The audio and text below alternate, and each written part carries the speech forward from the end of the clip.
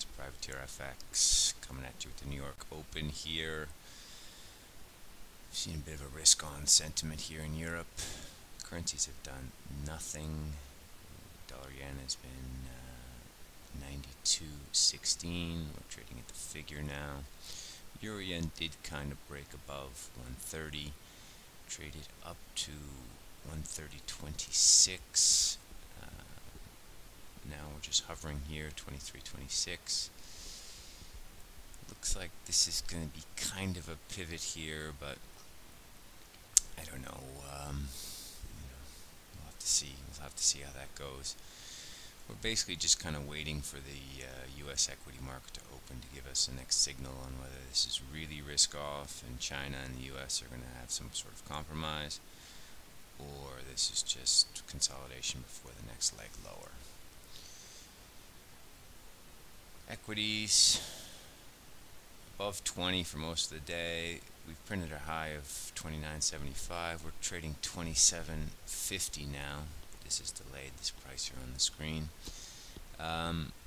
We're a seller of this between 38 and 48 today. We do not think this is going to make a new high, certainly above 58.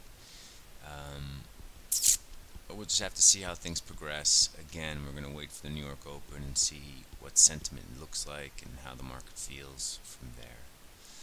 Elsewhere, Euro has climbed to a new high, choppy through 88, as you can see.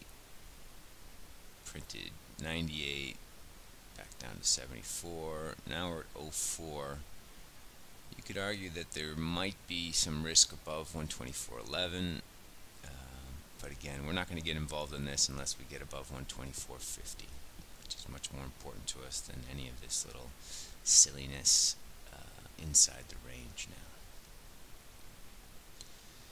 As you can see, with all of these percentage indicators, very little is happening. Cross yen's up about 0.5% across the board. Everything else is around 0.1% moves, so not too much to say here.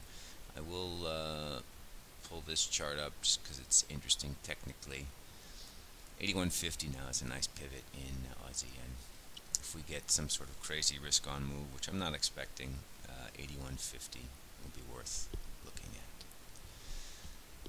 Alright, again, we're just going to wait for this New York Open in the stocks to give us some indications and see how we go. Good luck, guys. Ciao.